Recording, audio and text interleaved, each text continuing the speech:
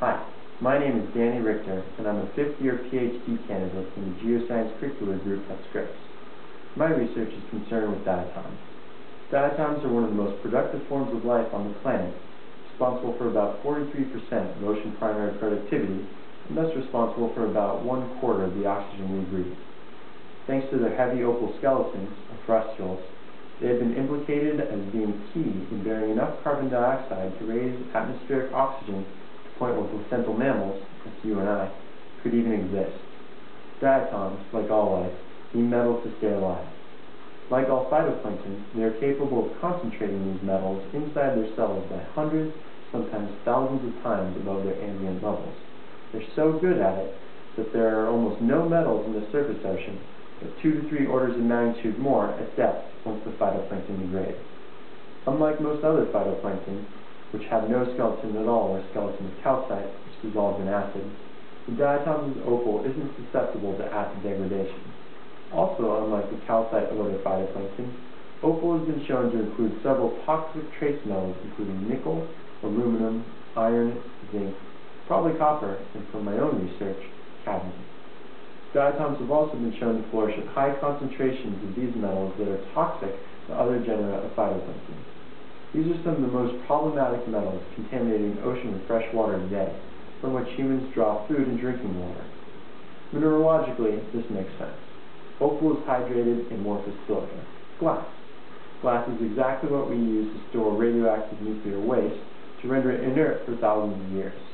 Unlike carbonate, with a specific internal structure where only specific elements can substitute for others within that structure, glass, being amorphous, has lots of little places where positively charged ions and metals hide in.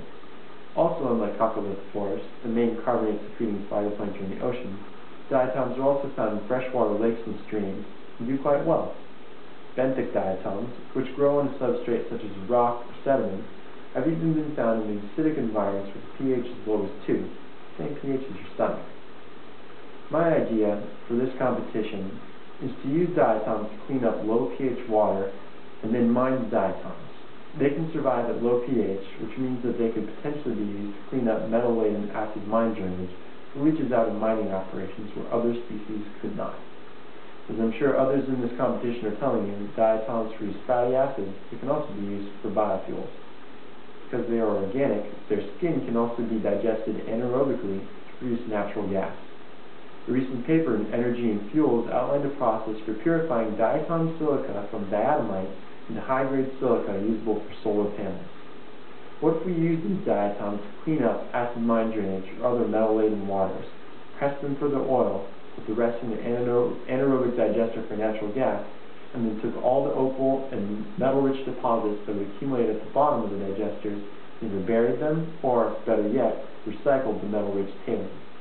Zinc, copper, cadmium, and nickel are, after all, valuable metals with many industrial applications. Copper ore is profitable, for example, to mine with a natural concentration of only 0.4 to 0.8% copper. My research is bringing us closer to this closed-loop application. I'm studying how much of these metals make it into the diatom frustule versus the organic matter. I'm trying to establish a predictive model for how the amount varies with ambient concentration. Incorporating some metals causes the frustule to take up more or less of other metals, and how this varies across species. This research will help us understand just how much of these metals diatoms can take up, and how much makes it into their frustules. This work can be used as a fundamental first step for this type of application. To summarize, diatoms flourish in both freshwater and marine environments at low pH and higher levels of toxic metals than any other genera of phytoplankton. They can concentrate metals at hundreds to thousands of times above the ambient concentration. This combination of traits makes them a prime candidate for bioremediation in waters characteristic of acid mine drainage. The diatoms so collected could be processed to extract biofuels, put into an anaerobic digester to produce natural gas, and the remaining frustules or tailings could be mined for the now concentrated metals and/or high-grade silicon. Such a system could be an effective way of bioremediation that may also generate enough funds to be self-funding. This is my entry into the competition. I hope you enjoyed it, and I hope you found it worthy of your consideration.